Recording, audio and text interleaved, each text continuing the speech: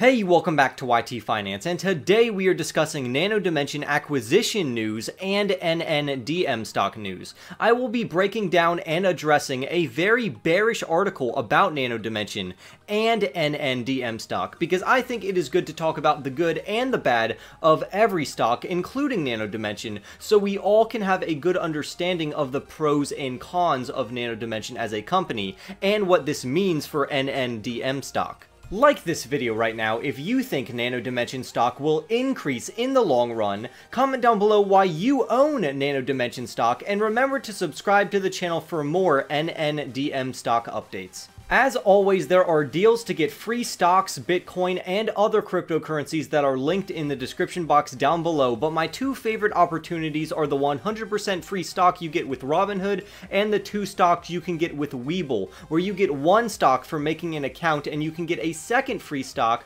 which could be worth up to $1,600 if you deposit $100 or more into the investment account. So go check those offers out to see which ones you like, and let's get into our first Nano Dimension stock article. Nano Dimension already has Needham as an advisor, but now Nano Dimension has included Carl Square in addition to Needham to advise Nano Dimension on its future acquisitions in Europe.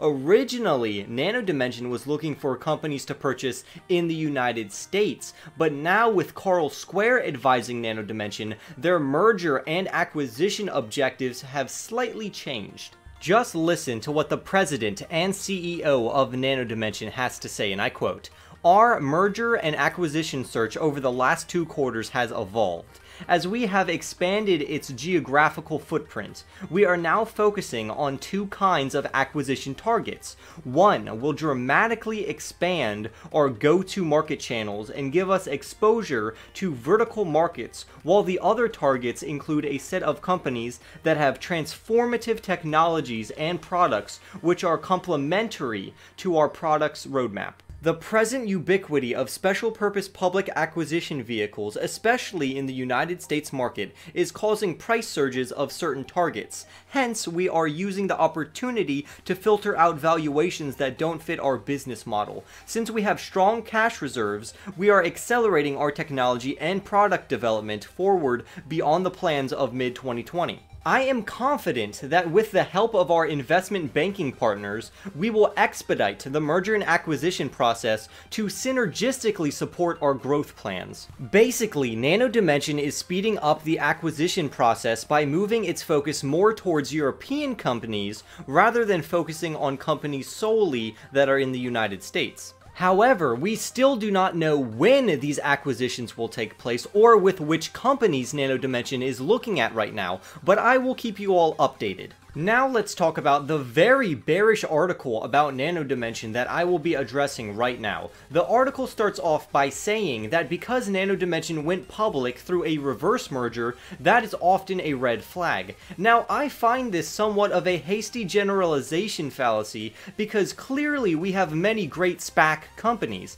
However, their next point is something to take into consideration, which is in 2018, Nano Dimension's co-chairman of the board of directors and 2 others were arrested on suspicion of money laundering, fraud, and securities offenses. This article is already highly misleading because the allegations were not even about Nano Dimension, but it was actually involving another company named Short Trade, in which Nano Dimension's co-chairman was involved in. However, in the end, he was released and served no time in prison. I will link that story below.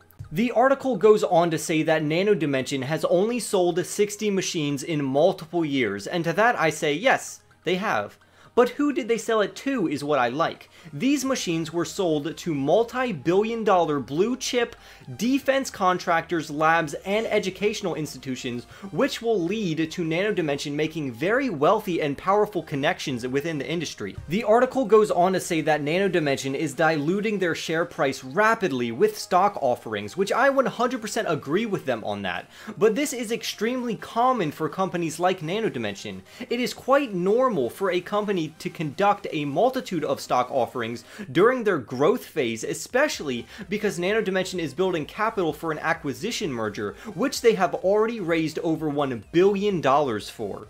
Then the article mentions how all of this investor hype and stock momentum that NNDM is having right now is dangerous, and I agree with them to a certain point. But in my last video, I addressed how momentum can build price strength and how it could very well benefit NNDM stock in the long run. Next, the article downplays Nano Dimension's revenues, which I do not see why, because in 2016, Nano Dimension made $46,000 in revenue, which then jumped up tremendously to over $7 million by 2019. Then it went back down to just under $2 million in 2020, which was clearly because of the illness that shook the world, but I do think that they make a good point because Nano Dimension's market cap is over $2.5 billion when they have only generated around $15 million worth of revenues. But then again, if we look at Nano Dimension's market and their future growth potential, it is clear that investors want to get in early just in case NNDM lives up to the promises. The article attributes NNDM's stock price and most of Nano Dimension's success due to what they call the ARK effect, which means that if ARK picks a stock, then everyone rushes in to buy that stock, thus inflating the stock price.